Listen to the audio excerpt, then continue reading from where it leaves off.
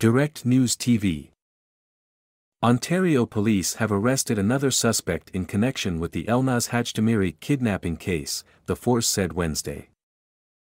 Dominique Ewan, 35, of Etobicoke, has been arrested and charged with kidnapping, fraud over $5,000, and possession of property obtained by crime over $5,000.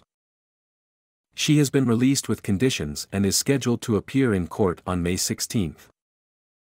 Police continue to search for Deshaun Davis, 35, of Toronto, in connection with Hajtamiri's kidnapping, as well as another male believed to reside in the GTA. Police encourage anyone with information on these individuals to contact the OPP immediately.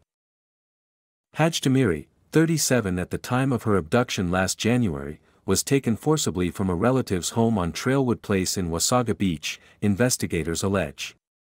The three suspects were allegedly dressed in copycat police gear and fled the scene in what police believe to be a white Lexus SUV.